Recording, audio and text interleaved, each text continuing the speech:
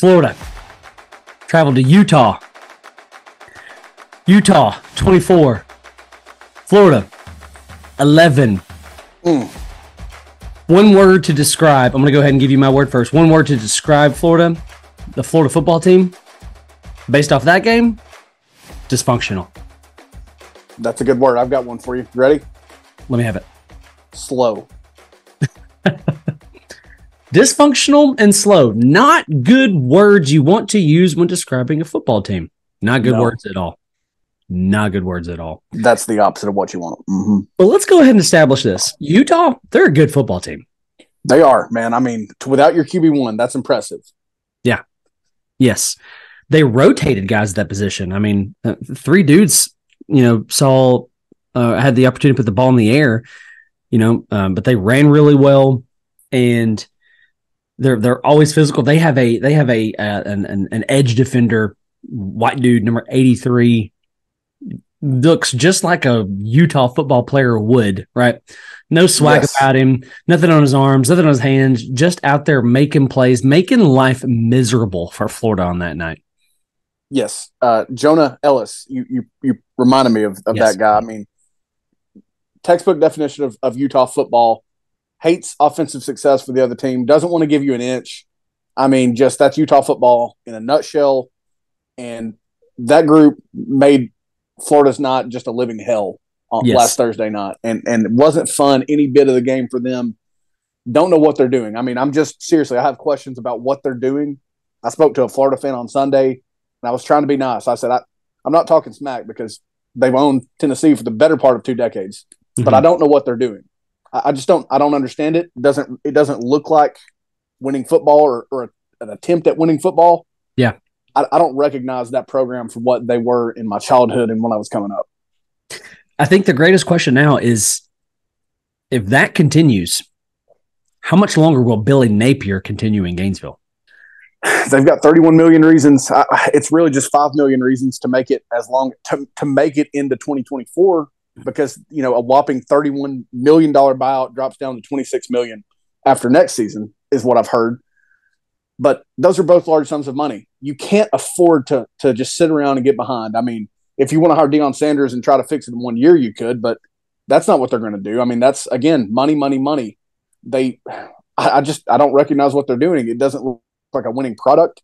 I don't know that I believe in coaches like Dan Mullen, like Billy Napier, like Charlie Strong or Will Muschamp, if you will. Yeah. Wait around for the perfect job or the big job that they want. It just doesn't work out more times than not, it seems. Sure, it worked out for Kirby, but I mean, it doesn't work out all the time. I don't understand it. I don't know what he's even trying to do half the time, because I don't even believe that Graham Mertz is the best quarterback they could have got out of the portal. And in many ways, they're just a quarterback away. If they had a solid dude at quarterback, they could do so much more. Mm-hmm. But and Mertz wasn't bad. He wasn't the reason they lost, but they could do a lot more there. Right. Mertz's stats are a little inflated because they spent most of the time trying to come back. 31 for 44, 333 yards, a score and a pick. QBR is good for 30.4, which is incredibly low. You're right. They did not lose because of him. They lost because of dysfunction. Yeah, absolutely. I mean, when you force a punt, and that's negated because you have 2 number 3s on your field, that's management. That's management of your roster. They have essentially a quality control guy as their game changer coordinator, not their special teams coordinator. Is my understanding. That's the worst vibe in the world for guys like us that have been through the coach speak gauntlet. You brought in Montrell Johnson from his last stop down in Louisiana. He got 3 carries. You have Trevor Etienne. You gave him 7 carries. You didn't start this game down 21 points. Why in the world were they not a bigger part of your game plan? And I know that both of them had some receptions, but their passing game looks like, where's Pearsall? Where's Pearsall? Where's the tight end? Where's the line of scrimmage throw? It doesn't look like let's challenge a defense. Let's make life hard for them. Let's spread it around. It looks like let's survive and let's survive and try not to get killed. Exactly. Florida's going to have to figure it out fast. And you mentioned something. You mentioned Deion Sanders earlier. Florida fans have got to be looking at Colorado going, wait a second, we're in year 2. They're in year 1.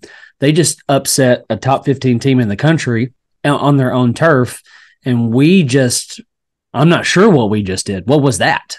So we're Florida, you're Colorado. Like what's going on here? At this rate, Auburn has set a tone. Hey, right.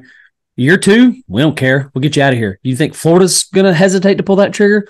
They'll find the money. If they want to, they'll find the money. It's a matter of, do they want to swallow that and get it and get that covered, on his buyout.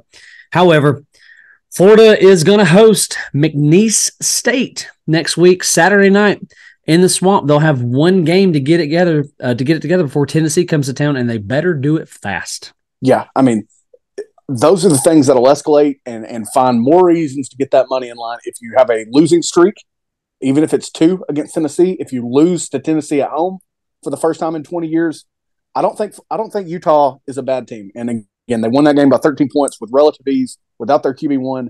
But Florida's got, like you said, got major issues, major play calling issues to me where I just don't know what they're doing. Yeah. And again, it just seems so antiquated, so limited what they can do offensively or what they even try to do. So yeah, major things to figure out because, one thing you should expect is that Tennessee should want to come down there and put as much pressure on their offense as they can by scoring points, scoring them fast. That's what I expect to happen. We'll see what happens, but the pressure is going to be real. Yeah, and it's not going to get any easier for Florida. Obviously, they're going to host us. They're going to travel to Kentucky. They're going to travel to South Carolina.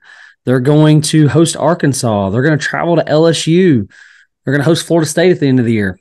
It's going to be rough for these guys. Sure is. They've got a lot of work to do. Yep. Again, they're going to need to figure it out and figure it out fast.